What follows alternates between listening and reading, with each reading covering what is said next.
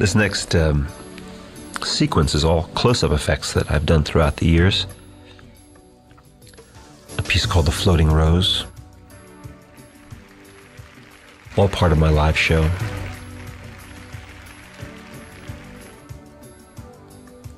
Over the years.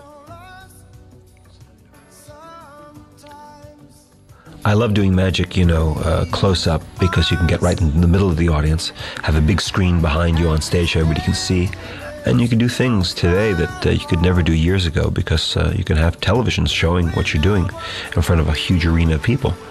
To go down in the center of the audience and perform these things, you can do it in a live theater setting. Cigarette Through Quarter, one of the very first pieces of magic I did on the street. Little Shoe, an invention of Chris Kenner. Really strong piece in the show. We vanish a ring. And again, on the real show, we do it in one camera shot, not like in this montage, where the camera doesn't cut away, and after it's vanished, it reappears tied into the laces of little air copper. Little shoe. Excellent effect. This is pretty cool. It's a card on window. A corner's torn off a card. Card gets buried into the deck.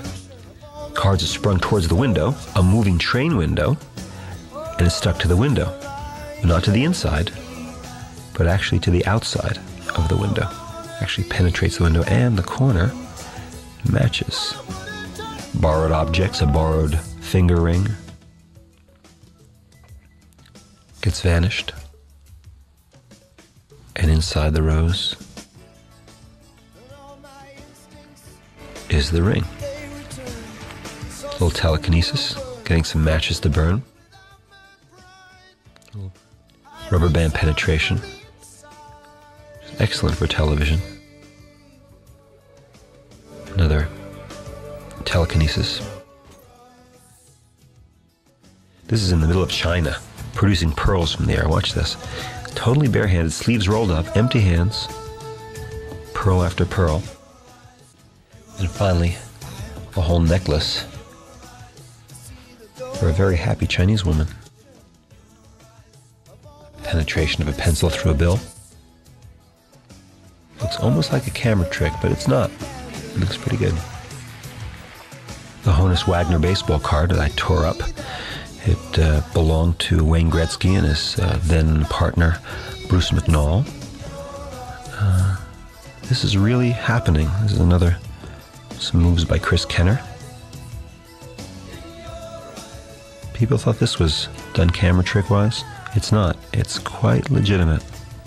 Can burn everything. Look very, very close and watch. That's all back together. And again, we end with the floating rose. Love that girl in the background there. Really watching this.